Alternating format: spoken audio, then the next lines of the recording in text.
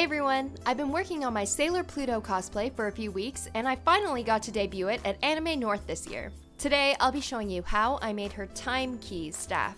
This tutorial can easily be modified for any basic staff design. Thank you to my Patreon supporters for making this tutorial possible. Here are the basic materials that I used. A 1-inch thick wooden dowel, insulation foam, craft foam, an X-Acto knife or a foam cutting knife, Christmas ornaments for the orb, spackling, sandpaper in both thin and thick grits, wood glue or carpenter's glue or gesso, acrylic paint or spray paint, and optional is Worbla and a heat gun. First, take your insulation foam and sketch out your design. Make sure to have some references or a pre-made stencil ready. I just eyeballed my design in relation to the dowel and the ornament. After your design is ready, take your X-Acto knife and start cutting the shape out. You'll need a very sharp knife in order to cut through the foam because if you don't, the knife will tear the foam instead of cutting through it.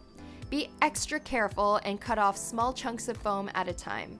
You can also do this technique with expanding foam, which is a little bit easier to cut through than pink foam and works really well if your staff has a really 3D design. The middle parts are quite fragile, so again, cut small bits at a time.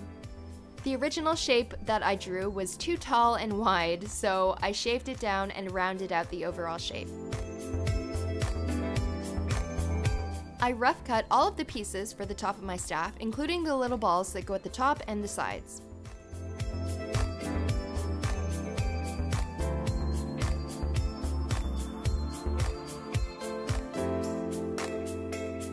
Once all of your foam pieces are carved out, it's time to move on to sanding, aka time to destroy your nails.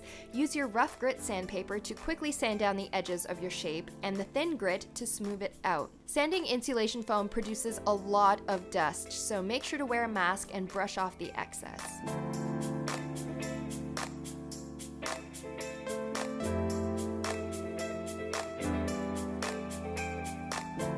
Under the heart structure is a rounded base. I carved that out of foam and hot glued it to the bottom.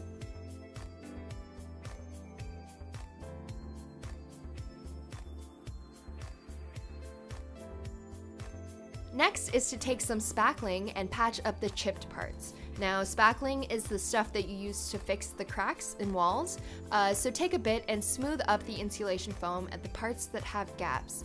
Once the spackling has dried, it will be really easy to sand down and make sure the overall shape is really smooth. I'm using a brand called Drydex, which you can get at Home Depot, and it starts out pink and turns white when it has kind of dried out. It should end up looking like this.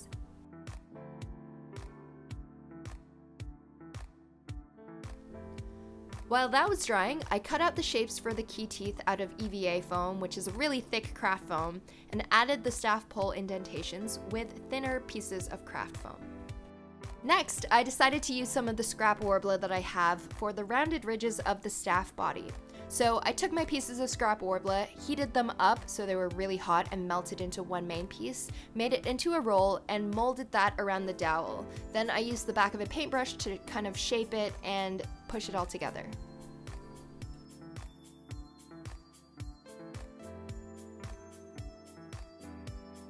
Priming. Now, priming is probably the most time-consuming job ever.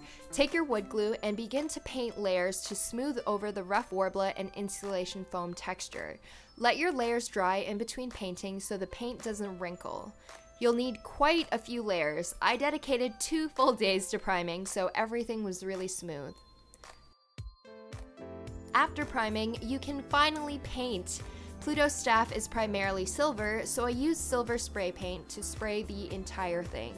I also used black paint to shade the crevices, and the red orb in the middle was a Christmas ornament that I painted red with nail polish for a shiny enameled look. I didn't have time to record the final parts because I was finishing my staff literally the morning of Anime North, but here are the reveal photos. Anime North was so hot, so I only wore this for about an hour and a half. It was really fun though, and I had such a great time cosplaying Sailor Pluto. Thanks again for supporting my cosplay, and for a more in-depth photo tutorial, basically this video in photo form, make sure to check out my blog at lovelycomplex.net. The link will be in the description box below. If you enjoyed this video, make sure to leave me a thumbs up and leave a comment down below for the next tutorial you would like to see me make. Thanks for watching, guys. I will catch you guys soon.